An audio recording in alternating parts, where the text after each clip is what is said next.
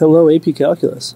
I figured to help you guys out since we're going to be hit pretty hard with the AP exam, with the laying comp one, and then also I'm not even going to be in class Wednesday because I have to do Park again. I figured I would just flip cylindrical shells. Be a lot easier than you guys trying to figure out the notes on your own. It'll be a quick video. We'll try to do this as fast as possible, so it'll be great. So cylindrical shells is all about an alternative to the disk washer method. Basically, it's going to get us the same result, just be a different procedure though. So the idea behind a cylindrical shell is that we're going to use 2 pi times the radius times the height, 2 pi r times the height, which is going to be a cylinder.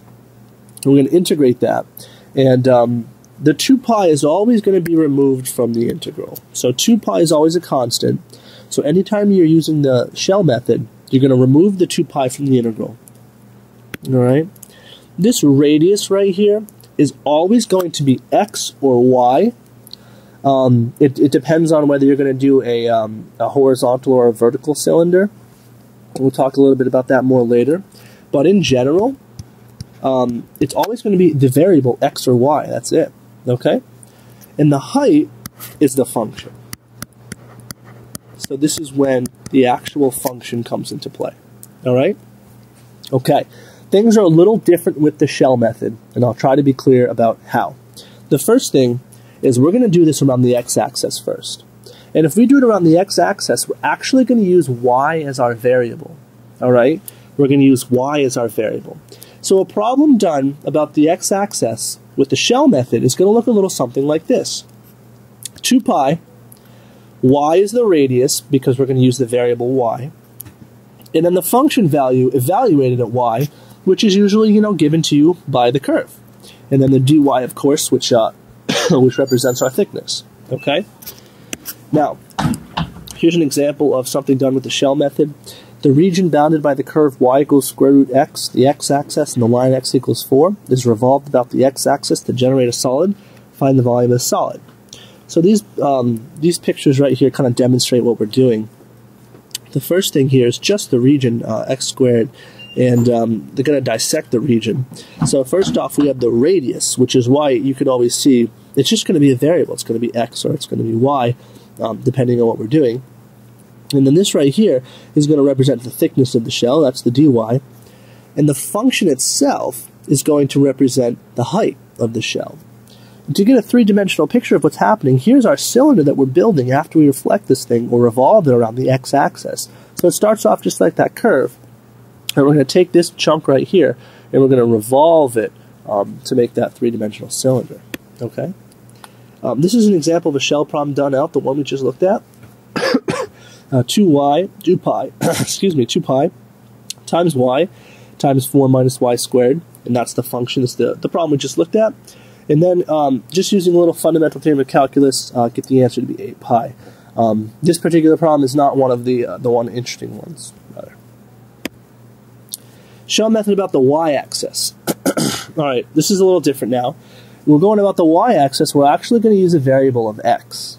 Okay, we're going to use a variable of x. So, same formula, 2 pi radius, in this case is going to be x. Height, in this case, is going to be f of x. And got the integral 2 pi x f of x dx. And that's basically that. And again, here's just a quick problem done out. It's 2 pi x, and then the function is the root x, so it's the same problem as the last one, just using the y-axis. And then just a little integration, and you get an answer that looks a little something like that. Okay? This document right here is online. Alright, it's on X2, so you guys can print it out if you need it, but I'm going to go ahead and highlight for you the differences between disk washer and shell. Disk and washer, you slice the figure perpendicular to the axis of rotation. Shell method, you slice the figure parallel to the axis of rotation. So that's one of the biggest differences between shell method versus disk and washer. Alright, it's also outlined right here if you're using a horizontal slice, which is about the x-axis, that's what we just talked about. Equations need to be in the form x equals, and all your variables, your bounds, everything like that is y. In a vertical slice, it's the exact opposite. You're going to find the shell height f of x, and find the radius x, and everything's going to be like that. So, going back, it's very different from the washer and the disk method, which we sliced perpendicular. In an x-axis vertical slice, everything was in terms of x. and a y-axis slice, everything is in terms of y. So it kind of flip-flops with the shell method. All right? Let's do out a couple of problems. So this all is online. You can look at it later. Here's a good one. Revolve the region bounded by y equals x and y equals x squared about the y-axis using the shell method. So let's first just get rid of all this stuff. Let's just put it right over there. Let's not hide the problem though. There we go. So we'll use y equals x and y equals x squared. Pretty easy curves to graph. Let's just do a quick sketch right here. X and x squared, so we'll start off here. We'll use blue for x, just a linear function going right through the origin. And then the quadratic function is also going through the origin. It looks a little something like this. Now, I make my slope steep enough there. Just make that like that. And then we'll just add this. So it's pretty clear as to the region we're going to have to find the volume of. We'll just kind of do it right in green here. It's this region right here. Okay? Now this problem could be done using disk and washer, but let's practice using shell. So the very first thing is we're going to do this about the y-axis.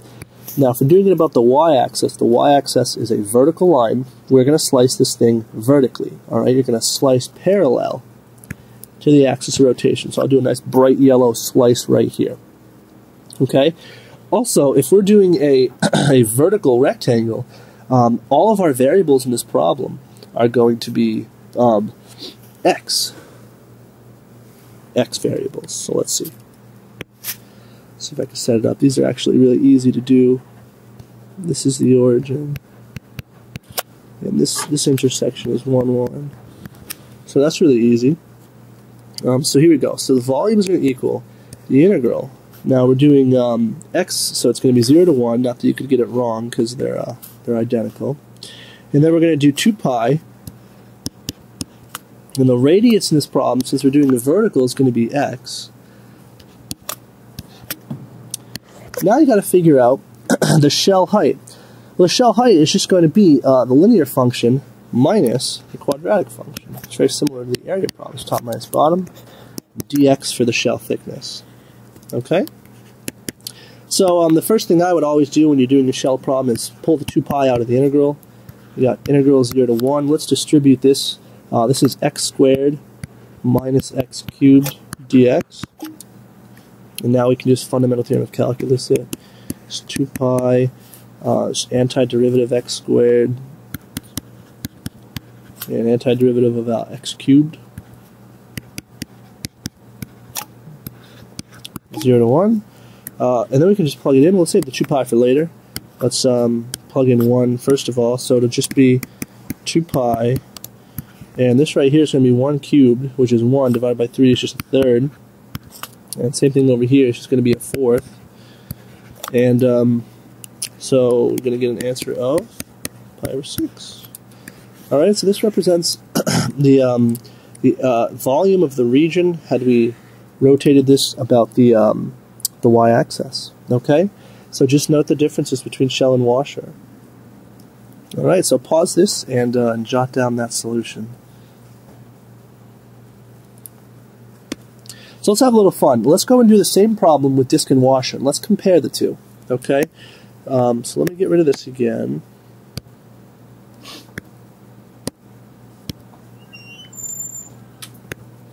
Okay. So let's do this with a disk and a washer. So let's see. Let's draw the same picture. Boom, boom. We got linear in blue. We got quadratic in red. We got region in green. And let's do a disk washer. So this is pretty good. We're going to revolve this thing around the y-axis. So it's very clear it's going to be a washer because we have all this area here that's wasted. So let's go ahead and draw ourselves a picture. So here's my washer. Got to have the washer thickness. Okay? So you got to figure out little r and you got to figure out big R. Okay. So should be pretty simple. Let's go ahead and get a slice in here. Y-axis is going to be a horizontal slice. Starting from the axis of rotation, first we get to the linear curve. So the linear curve is going to be is little r. But the problem is, remember, we're slicing this thing horizontally. So we're going to use the y. Okay, everything's in terms of y with a horizontal slice. So little r is going to be y. Big R is just from the axis of rotation to the end the accumulation of area, which is the quadratic curve. Now that quadratic curve y equals x squared breaks down to x equals plus or minus root y. And the right side of the curve is the positive root. So that means that big R is just going to be root y. So the area of the circle, factor out a pi, square root y, get y, square y and get y squared. And then we just integrate that thing. Again, easy points of intersection, just 0, 0, 1, 1. So I think we're ready to integrate. So volume equals integral from 0 to 1 of y minus y squared dy. And then again, we're just going to fundamental theorem of calculus. This is pi. This is antiderivative of y. This is antiderivative of y squared. From 0 to 1. Plug in a 1. A half minus a third. And you get an answer of, lo and behold, pi over 6. So you get the same thing whether you use disk washer or shell. Alright, so it's kind of an interesting process. Let's do one more. Let's do this one. Revolve the region bounded by y equals x squared, y equals 0, x equals 2 about the x-axis. Let's take a look at this guy. So first off, it looks like we've got x squared, 0, and 2. Let's throw them all in a graph together. Let's do vertical line 2. We'll do the quadratic first. So y equals x squared is just going to be this guy. I don't really even need to draw the left branch for this particular problem. X equals 2 is just going to be this guy right here.